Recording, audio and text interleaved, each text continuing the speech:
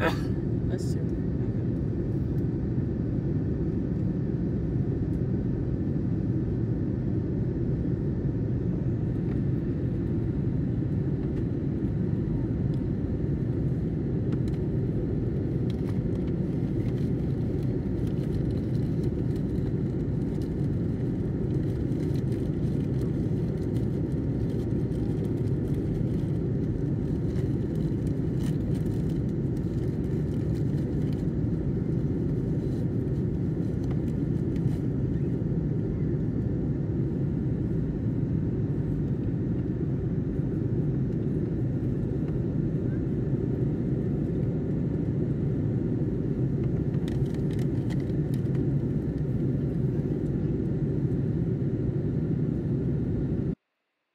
The flight up the sky is very easy and smooth.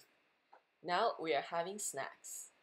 I'm getting my Jetblue coffee from Dunkin' Donuts. The creamer is kind of good.